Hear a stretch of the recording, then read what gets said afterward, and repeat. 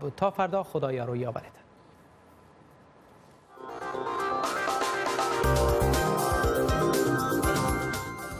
د آشنا ټلویزیون نه د مهمو خبرونو سرټکي اورئ. آیا د برمته خارجیانو خپاره شوی ویډیو حقیقي ده او د طالبانو غوښتنې به ومنل شي؟ تاسو به یې تفصیل واورئ. جان کیری د پاکستان نه وغوښتل چې د سختدریزو ډلو پر ضد عملی اقدام وکړي، خو آیا دا پیغام به جدي وګڼل شي؟ او د هغو کډوالو وضعیت نه خبر شي چې د وزیرستان د جګړو نه افغانستان ته راوښتي دي.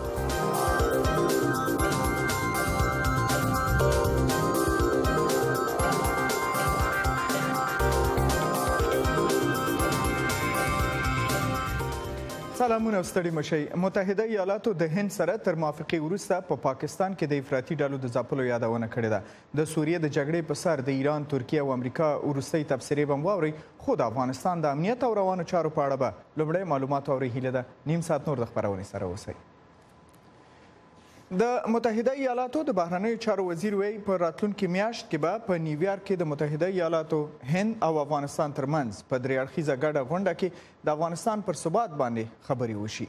هغه زیاته کړه چې پاکستان باید د دې خبرو په اړه خپل ځان ګوښه احساس نه کړي، خو دا ټینګار یې درلودو چې پاکستان دې ته اړتیا لري چې په خپل هیواد کې د ترګرو سره په جګړې کې د نورو هیوادونو سره یوځای شي.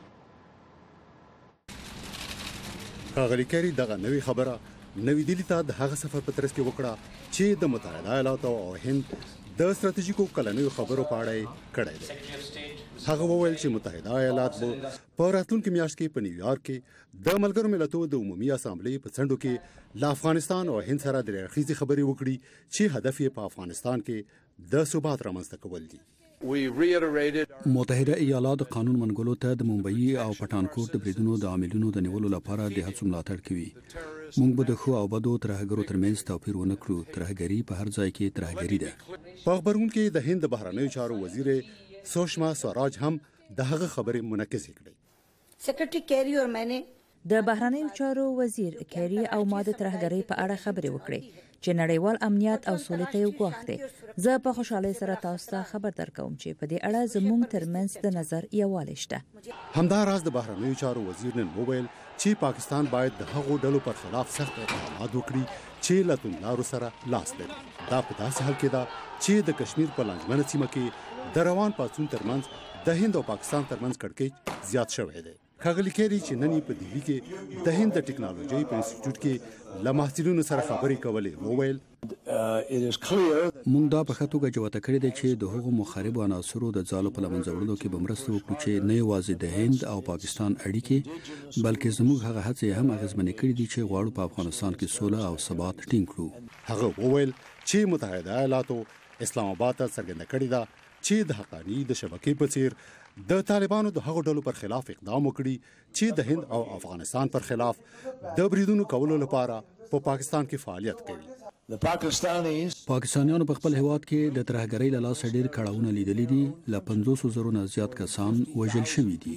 متحده ایالات پر پاکستان تور لګوي چې د هغه هیواد استخباراتي سازمان د حقانی د شبکې د توندلارو ملاتړ کوي او له هغوی نه د یوې نیابتي جګړې په توګه استفاده کوي چې په افغانستان کې د هند د زیاتېدونکي نفوذ مخه ونیسي. خو پاکستان دا خبره تل ردوي. تاج امین، د آشنا تلویزیون، امریکا غږ. او د متحده ایالاتو د اردو یو جګپوړي قوماندان د ایران د وروستیو تحرکاتو د داعش پر ضد مبارزې او د افغانستان په اړه خبريالانو ته معلومات ورکړل. جنرال جوزف وتل د سې شنبې په ورځ باندې په دفاع وزارت کې پینټاګون کې خبريالانو ته ویلي چې امریکایي ځواکونو په افغانستان، عراق او سوریه کې د داعش په ضد باندې جګړه کې د پام وړ پرمختګ کړی دی. وایي ډاډه دی چې افغانان به د دې جګړې پرمختګ همداسې وساتلی شي. او په افغانستان کې د ناټو په مشرۍ باندې د قاطع ملاتړ د ماموریت قوماندان جنرال جان نیکلسن وایي چې د روان عیسوي کال په جولای میاشت کې 900 افغان ځواکونه وژل شوي دي. جنرال جان نیکلسن نن د چهارشنبې په ورځ د افغانستان د کورنیو چارو د وزارت او د اروپایي ټولنې د خوا نه د ملي پولیسو د راتلونکي په باب باندې غونډې ته وینا کوله. ویلي چې د جولای په میاشت کې لږ تر لږه هره ورځ تر 10 پورې افغان سرتیرو په جګړه کې خپل ژوند د لاسه ورکړی دی. په ورته وخت کې د افغانستان د دفاع وزارت د اردو په لیکو کې د تلفاتو زیاتوالی مني، خو وایي چې سږکال د دوی ځواکونو تعرضي تحرکات زیات کړي او همدا لامل دی چې د تلفاتو کچه زیاته شوې ده. خو د کورنۍ چارو وزارت بیا وایي چې د پولیسو په لیکو کې د تلفاتو په کچه کې 10% کموالی راغلی دی. جنرال نیکلسن په امنیتي ځواکونو کې په تیره بیا د افغان پولیسو په رهبرۍ کې کمزورۍ ته هم اشاره کړې ده او د رهبرۍ کمزورتیا یې ګواښ وبلو.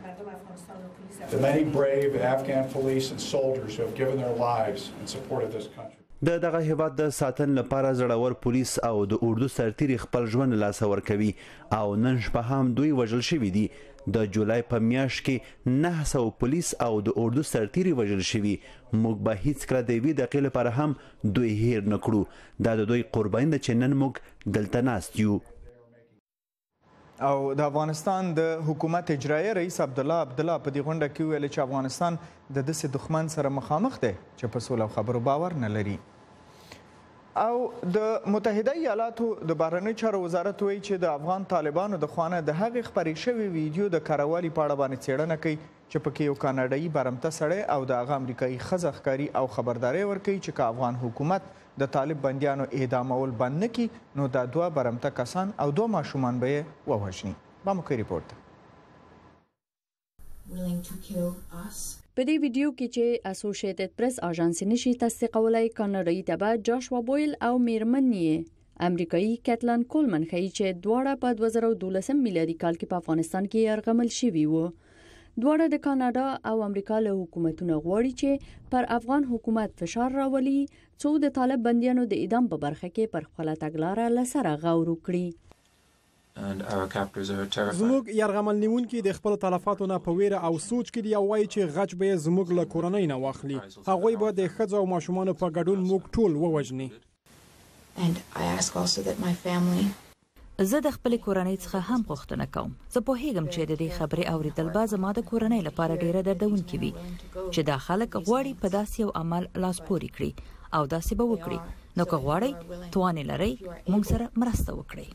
میرمن کولمن خپل کورنۍ ته وایي چې د برمتې په موده کې 2 ماشومان پیدا شوي دي. بلخوا د دې ویډیو د خبرېدو په تړاو د یوې پوښتنې په ځواب کې د امریکا د بهرنیو چارو وزارت ویان جون کوربي په واشنگټن کې یو کنفرانس ته وویل د دې ویډیو د کاروالي په اړه څېړنه روانه ده. ښکاره خبره ده چې موږ د امریکایي میرمنې کیټلن کولمن او د هغې د کورنۍ د سلامتیا په اړه اندېښمن یو. موږ د بشردوستۍ پر بنسټ ژر تر ژره د دوی د خوشي کېدو غوښتنه کوو. ذبیح الله مجاهد چې ځان د وسلوالو طالبانو ویان بولي امریکا غږ او اسوسییټډ پریس اژانس ته ویلي چې دا ویډیو نوې نه ده بلکې تیر میلادي کال ثبت شوې ده.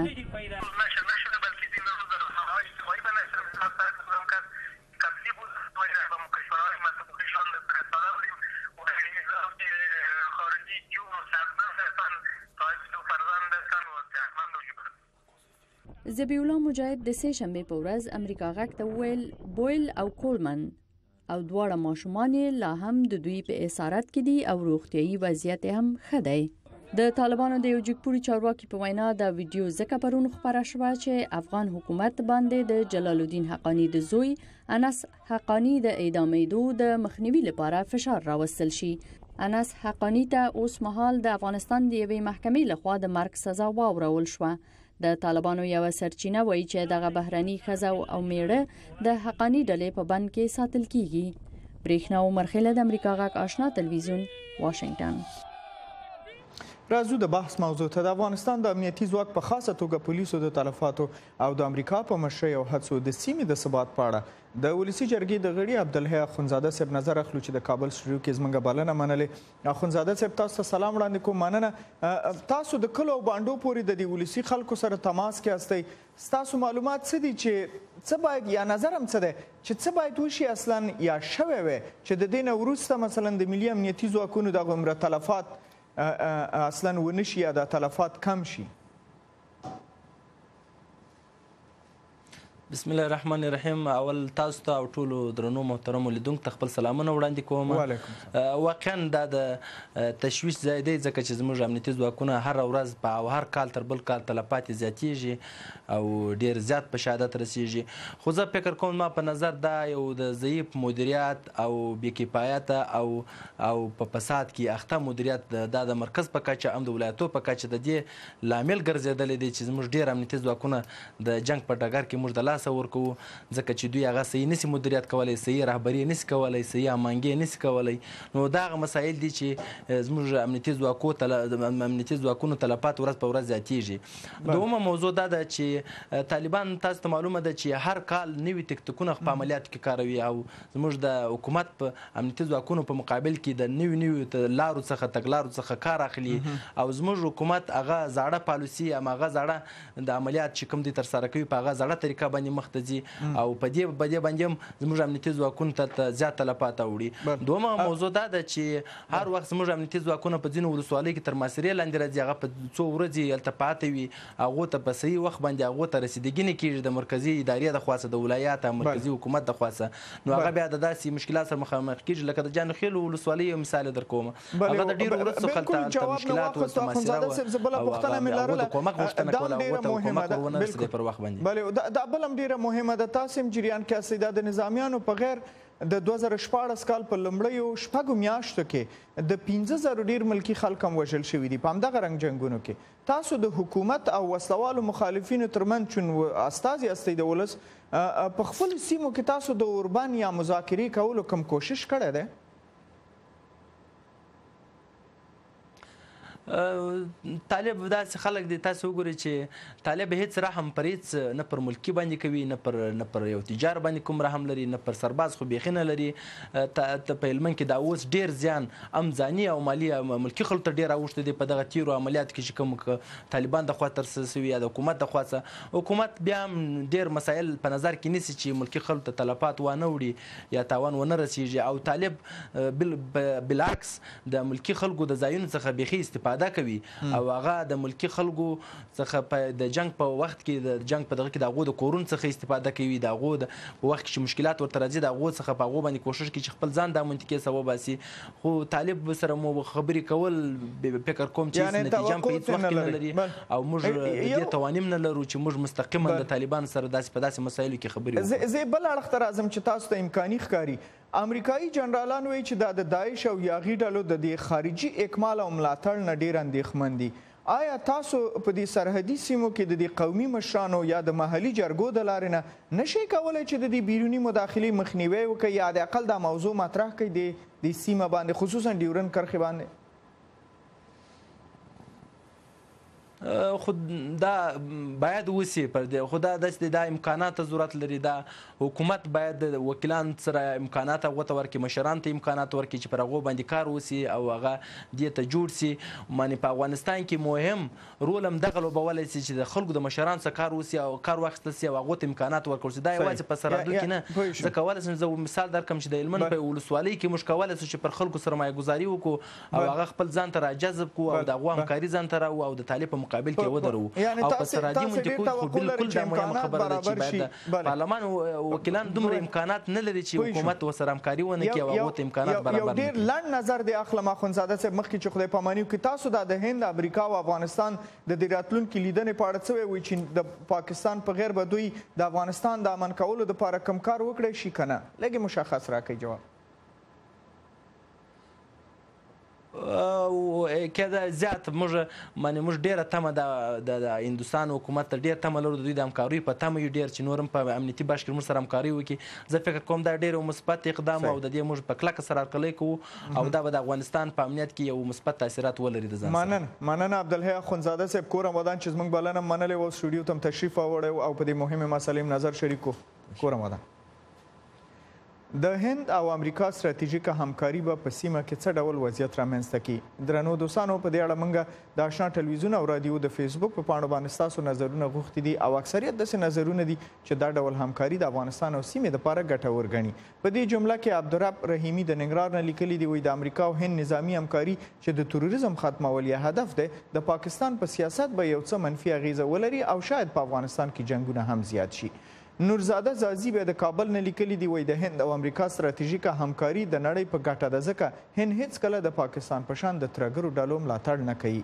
د آشنا ټلویزیون او رادیو مینوالو تاسو ټولو نه مننه چې نظرونه او تبصرې مو شریکې کړي دي، خو بیا هم تاسو کولی شئ چې د نورو مسایلو په اقلام د امریکا غږ آشنا ټلویزیون د فیسبوک دا پاڼه چې ګورئ په دې باندې خپل نظرونه یا پوښتنې ولیکئ او دا پاڼه در سره خوښه یا لایک کړئ.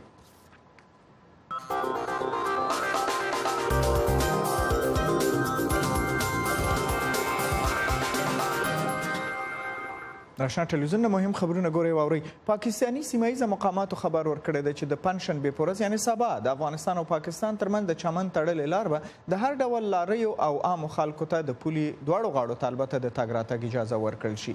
خو د افغانستان د سوداګرۍ او صنایعو اتاق د سې شنبې په ورځ خبر ورکړو چې هند او افغانستان د یوې موافقې پر اساس اکثره تجارتي اموال چې انګور او نورې تازه میوې پکې شاملې دي د هوا د لارې نه یعنې د طیارو د لارې نه هندوستان ته لیږلي دي. او ایران د چهارشنبې په ورځ یعنې نن غوښتنه وکړله چې ترکیه باید د سوریې په شمال کې خپل نظامي عملیات سمدستي بند کړي او وایي د ترکیې د ځواکونو حضور یوازې د جګړې د دوام سبب کیږي. خو د متحده ایالاتو د ماریبوي ګډو ځواکونو قوماندان د سې شنبې په ورځ ویل چې امریکا د سوریې په سرحدي سیمو کې د داعش پر ضد د ترکیې د نظامي عملیاتو هرکلی کوي. د یو نوي خبر د مخې نه د روسیې د دفاع وزارت د یوې اعلامیې په ترڅ کې نن خبر ورکړو چې د داعش د ډلې مشهوره قومندان ابو محمد العدناني د دوی د هوایي بمباریو په لړ کې وژل شوی دی. د امریکا د دفاع وزارت هم ویلي چې د سوریې په شمال کې د ائتلافي ځواکونو په هوایي بمبارد کې د داعش د ډلې دا مشر په نښه شوی. پینټاګان ویلي دي چې دا کار به د داعش یا هغې ډلې ته لویه ضایع وي. په خپله د داعش ډله د ابو محمد عدناني په نوم باندې د غړي مرګ تاییدوي چې وایي د سې شنبې په ورځ یې په حلب ښار کې د نظامي عملیاتو معاینه کوله او ووژل شو. عدناني تر دې مخکې د القاعدې شبکې مشهوره غړی و. ملګرو ملتونو عدناني ځکه د مشکوکو ترګرو په لیست کې شامل کړی او مالي بندیزونه یې پرې وضع کړي چې وایي په سوریه کې د داعش مشري کوله او بهرني عملیاتي پروګرامونه یې تنظیمول. د امریکا خارجه وزارت هم د عدناني د نیولو په اړه د معلوماتو ترلاسه کولو په بدل کې $15 میلیون انعام اعلان کړی. د دفاع وزارت هم لا هم د عدناني د مرګ د تاییدولو لپاره د ورکړل شوي خبر ارزونه کوي.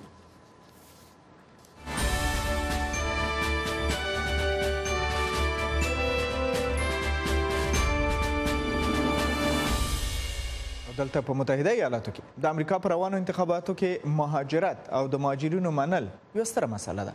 د دیموکراتي نوماندې هیلري کلینټن او جمهوریت غوښتونکي ډانلډ ټرمپ د پالیسیو ترمنځ په دې اړه باندې توپیر هم ډېر څرګند دی. په همدې ترڅ کې جمهوریت غوښتونکی کاندید ډانلډ ټرمپ مکسیکو ته د سفر بلنه منلې ده او داسې هم ښکاري چې ښاغلی ټرمپ په دې اړه خپل دریځ یو څه نرم کړي. پام وکړئ ریپورټ. مهاجرت دا هغه مسله ده چې ډانلډ ټرمپ د خپل کاندیدۍ له اولې ورځې نه په ډیر وضاحت پرې خبرې کړې دي. موږ به یو ستر دیوال په سرحد کې جوړ کړو. ښاغلی ټرمپ د خپل کاندیدۍ له پیل راهیسې د مکسیکو او امریکا ترمنځ د دیوال جوړولو وړاندیز کړی دی. هغه وایي دی به د ویزې د مودې د پای ته رسولو قانون عملي کړي. ښاغلی ټرمپ وایي غیر قانوني کډوالو ته به تابعیت ورنه کړي. ډانلډ ټرمپ غواړي په دې ملک کې 11 میلیونه بې اسنادو کډوال له حکومتي مرستو نه بې برخې کړي او متشدد وګړي به له هېواد نه وباسي. زه به په اوله ورځ په دې پیل وکړم چې جنایتکار او غیر قانوني کډوال له دې هېواد نه وباسم. ډانلډ ټرمپ د خپل انتخاباتي مبارزې په ترڅ کې په مکرر ډول دا وړاندیز کړی دی چې دی به د امریکا او مکسیکو ترمنځ دیوال ووهي او د مکسیکو حکومت به لګښت ورکړي. خو د مکسیکو ولسمشر انریکو پینانیتو وایي دا کار به ونه شي. د هغه دفتر وایي چې ډانلډ ټرمپ او هیلري کلینټن دواړو ته بلنه ورکړې ده چې د ګاونډیو هیوادونو سره د اړیکو لپاره خبرې وکړي. په دې توګه ټاکل شوې ده چې ښاغلی ټرمپ د ولسمشر انریکو پینانیتو سره د خبرو لپاره مکسیکو ته ولاړ شي. خو اغلی هیلري کلینټن لا د دې بلنې د منلو په برخه کې څه نه دي ویلي. هیلري کلینټن به هم متشدد جنایتکاران له دې هیواد نه وباسي. د هغې د کډوالۍ پالیسي د برحال ولسمشر باراک اوباما د پالیسیو څرګندونه کوي او ان تر دې چې یو ګام پر مخ هم ځي. اغلی کلینټن وایي د خپل ولسمشرۍ په اولو 100 ورځو کې به بې اسنادو کډوالو ته د تابعیت د ورکولو لپاره یوه لاره غوره کړي. زه په دې باور یم کله چې موږ په میلیونونو خواري کاخ کډوال لرو او د دې هیواد په اقتصاد کې ونډه لري دا بغیر انساني او ځان ته زیان رسول وي چې د هغوی د شړلو هڅه وشي. د پیو څېړنیزې مؤسسې راپورټ څرګندوي چې په سلو کې 80 رای ورکوونکي وایي کډوالي په دې انتخاباتو کې یو ډېره توده او مهمه مسله ده. عام سپین پوستي کارګران ویره لري چې کارونه د دوی له لاسه وځي. کډوال کارګران وایي موږ ستاسې کورونه جوړوو. خو عام کارګران وایي بیرته خپل کورونو ته ولاړ شي. له همدې امله په دې نږدې وخت کې ډانلډ ټرمپ خپل پالیسي او دریز نرم کړی دی چې منځلارو جمهوریت غوښتونکو ته د منلو وړ شي.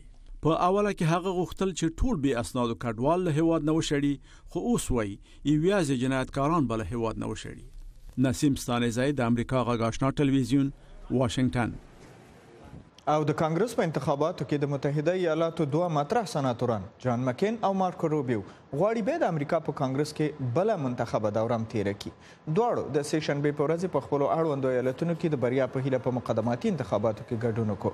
سناتور مکین اتیا کلن دی او غواړي د شپږم ځل لپاره په کانګرس کې د اریزونا ایالت استازیتوب وکړي او روبیو چې په دې وروستیو کې د جمهوریت ریاست انتخاباتو کې کاندید پرونی په فلوریدا ایالت کې خپل دوه سیالانو ته ماتې ورکړه او په نومبر میاشت کې به د بل سیال پیټریک مورفي سره مبارزه وکړي.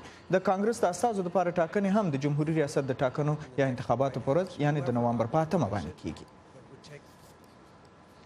او امریکایي مقامات داسې ګمان کوي چې د ایلینوی او اریزونا ایالتونو د رای ورکوونکو د نوملیکنې په سیستم باندې روسیې سایبري یا انټرنیټي حمله کړې ده او په یادو ایالتونو کې مسؤلین دې ته مجبور شوي دي چې په ثبت شوي ډیټا د څو ورځو لپاره بند کړي. د دې پیښې تر ټولو خطرناکه یې په ایلینوی ایالت کې و چې هکرانو کوشش وکړو تر څه ناڅه 200,000 رای ورکوونکو د سوشل سکیورټي یا هویت پیژندنې شمیره او د موټر چلونې د جواز نمبر په شمول باندې شخصي معلومات ترلاسه کړي. دا پیښه د دې سبب شو چې اف بی آی یا فدرال پولیس د متحده ایالاتو په مختلفو ایالتونو کې انتخاباتي مسؤلینو ته خبرداري ورکړي چې د خپل کمپیوټري سیستمونو مسؤلیت ته لا پام واړوي. او یو بل خبر کې جنوبي کوریا وایي چې شمالي کوریا خپل یو لوړپوړی حکومتي چارواکي اعدام کړی دی او دوه نورې د بیا روزنې او تعدیب لپاره تعلیمي کمپ ته لیږلي دي. دا په عین حال کې د شمالي کوریا مشر کیم جونګ اون پر واک باندې خپل قبضه لا ټینګه کړې ده. د جنوبي کوریا د ملي وحدت د وزارت ویان جنګ جون هی وایي چې په تعلیمي چارو کې د صدر اعظم مرستیال کیم جان جین باندې د اعدام سزا تطبیق شوې ده خو د نورو په اړه اضافي معلومات لا ورنکړل. آشنا ټلویزیون په یوټیوب کې ستاسو د خوښي پر وخت کغواړی زموږ خبرونه د دوهم ځل لپاره وګورئ. کغواړی د هغو پیښو نه خبر شئ چې ستاسو له چاپیریال او ژوندانه سره مستقیمي اړیکې لري نو په یوټیوب کې د آشنا ټلویزیون پاڼې ته ورشئ. د تازه او په زړه پورې معلوماتو او ستاسو ترمنځ واټن یوازې یو کلیک دی. راځو د افغانستان په اړه. د کابل ښاروالۍ وایي چې په ځوان نسل کې د ملي بیرغ او ملي سرود ته د درناوي د ترویج په هدف باندې غواړي چې ځینې پروګرامونه پیل کړي. د کابل د ښاروالۍ چارواکي وایي چې د دې کار نه یې اصلي هدف ملي ارزښتونو ته د احترام او درناوي دود ترڅنګ د کابل ښاریانو په منځ کې د یووالي د انګیزې راپیلول دي. رحیم ګل څاروان پوره راپور لري.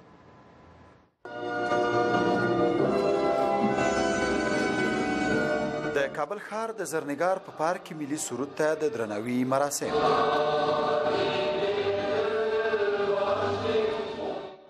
کابل ښاروالي غواړي چې ملي سرود او ملي بیرغ ته د احترام او درناوي لپاره ځینې پروګرامونه په لار واچوي. د دې ښاروالۍ چارواکو نن د زرنګار په پارک کې داسې مراسم ترسره کړل چې په وینا یې غواړي په ځوان نسل کې ملي بیرغ او ملي سرود ته احترام ترویج کړي. د کابل سرپرست ښاروال وویل چې د ښاروالۍ فرهنګي ډلې به له دې وروسته زیاتې غونډې ولري او د کابل ښاریانو ته به د کابل ښار تاریخي ساحې هم د ځینو پروګرامونو له لارې وپیژني. از طریق این برنامه له دې ډول پروګرامونو او ناستو غواړو چې د افغانستان راتلونکي نسل او د کابل ښار راتلونکي نسل ته دا پیغام ورسوو چې موږ تاریخي هیواد یو او خپل ملي ارزښتونو ته درناوی لرو. د کابل ښاروالۍ نن د زرنګار پارک په ملي بیرغ پوښلی او ښایسته کړی و. ځینو تاریخ پوهانو وویل داسې کړی شته چې ملي سرود ته احترام نه کوي او په درناوي یې په غونډو کې نه درېږي. دوی دا هم وویل چې ملي سرود او ملي بیرغ د هیواد هویت دی او د دغه هیواد هویت ته درناوی ټول ملت ته درناوی دی. نوي ځوانان د سرود او د بیرغ د احترام او درناوي او تاریخي حیثیت په برخه کې ډیر معلومات نه لري او ډیر اعتنا نه ورته کوي. داسې غونډې داسې پروګرامونه کولی شي چې ځوانان متوجه کړي. افغانستان 15,000 کال مخکې د اما پادشاه په وخت کې د ملي بیرغ خاوند و. په هره تاریخي دوره کې جلا بیرغ درلود چې د هماغه حالاتو څرګندوی به و. په اسلامي دورو کې ملي بیرغ تور رنګ درلود او په معاصر تاریخ کې ملي بیرغ په رنګونو مزین و. د امیر عبدالرحمن خان له زمانې راوروسته په لسګونو ملي بیرغونه په هره پادشاهۍ او رژیمونو کې تبدیل شوي دي. اوسنی ملي بیرغ تور او سور زرغون دی. رحیم ګل څاروان، آشنا تلویزیون، کابل. له 15 کلونو راهیسې د امریکا غږ د یو هدف لپاره هڅه کړې ده. د امریکا غږ منشور ته ژمنتیا له افغانستان او پاتې نړۍ څخه موثق خبرونه، د امریکا معرفي او هر اړخیز بحثونه، د لسګونو کالو په تجربې سره د نړۍ پیښې او هغه څه چې تاسو ته مهم دي رپورټ ورکوي. هر ورځ له هرې لارې د امریکا غږ آشنا، موثق، د اعتبار وړ او هر اړخیز. د نړۍ په زړه پورې پیښو ته به یوه لنډه کتنه وکړو چې زموږ همکارې رڼا دراني غورځنګ تاسو ته برابر کړي.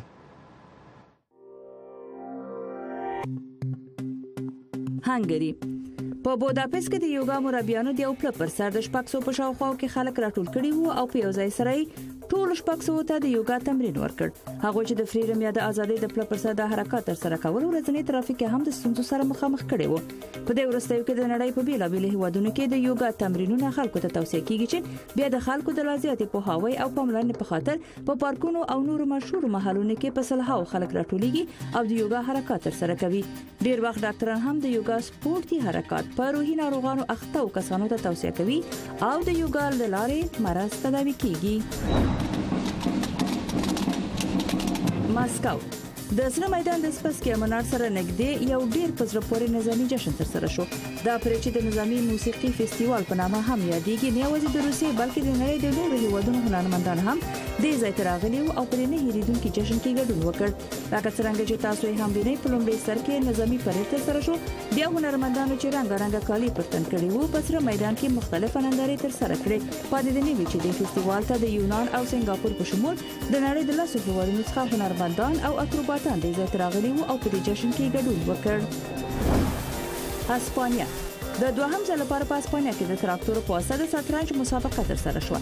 دا مسابقه چې په کرونده کې تر سره شوه، هر تراکتور د شطرنج د دانو په شان به په ډیر محتاطانه ډول سره حرکت کاوه او د دې هڅه به کوله چې یو بل مات کړي. په زړه پورې خو دا و چې هغوی به د کروندې هغې غاړې ته د دوه کسیزو ټیمونو لخوا به رهنمایي کېدل تر څو خپل مقابل ټیم باندې بریا ترلاسه کړي. د دې لوبې په لاره اچونکي وایي چې هغه دا کار د دې لپاره ترسره کړی چې د اسپاني ښاري خلک د کروندو ته هم پام شي او د طبیعي خوړو څخه استفاده وکړي.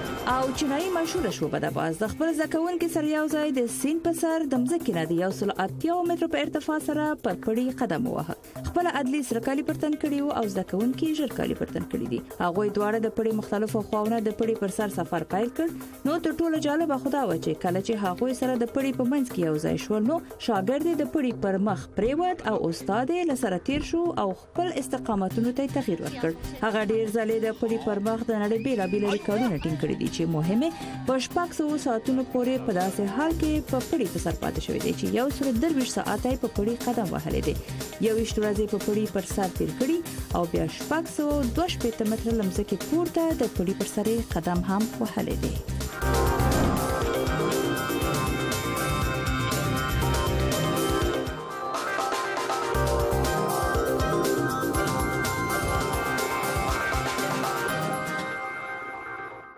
او د آشنا ټلویزیون خبرونه په همدې سره پای ته رسوو. خو د افغانستان او سیمې لپاره د امریکا غږ آشنا رادیوي خبرونه لږه شیبه کې پیلېږي. هیله ده ورته غوږ شئ. تر بیا پوښتنه سپارو.